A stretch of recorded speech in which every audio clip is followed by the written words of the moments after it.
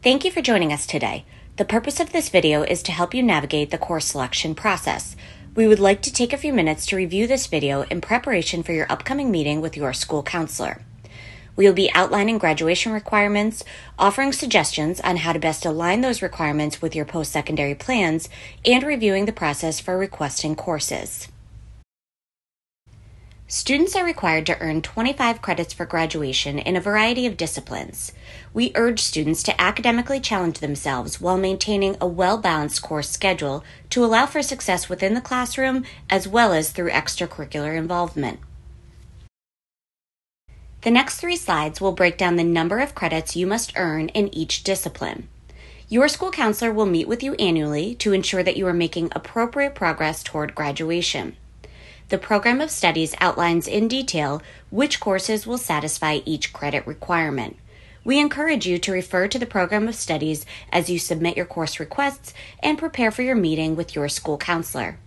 Students are required to take 4 credits of English, 3 credits of math, and 3 credits of science. In addition, students must take 3 credits of social sciences. Modern World History 1 and 2 must be completed by the end of grade 10. U.S. History 1 and 2 is taken junior year, and seniors are required to take current issues. In addition, students are required to take Health and PE 9 and Health and PE 10 as freshmen and sophomores. As upperclassmen, students can choose from a variety of physical education course offerings. Students must also elect 1 credit of world language and 1 credit of fine arts. Finally, students must take an additional 3 credits in STEM, half credit in personal financial management or financial literacy, 1 credit in humanities, and 3 credits in general electives above and beyond the requirements I've mentioned. Please note that the personal financial management half credit is a requirement beginning with the class of 2027.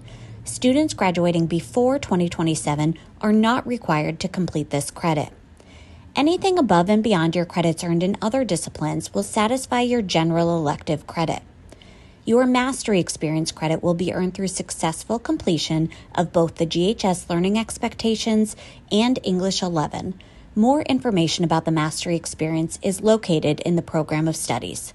As a reminder, your school counselor will help you navigate this process and ensure you are on track to graduate. Now that you understand graduation requirements, you need to log into PowerSchool to complete your course request for next year. Click on Class Registration on the left-hand side.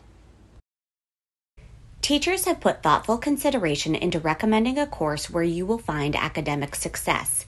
We strongly encourage you to follow their recommendations.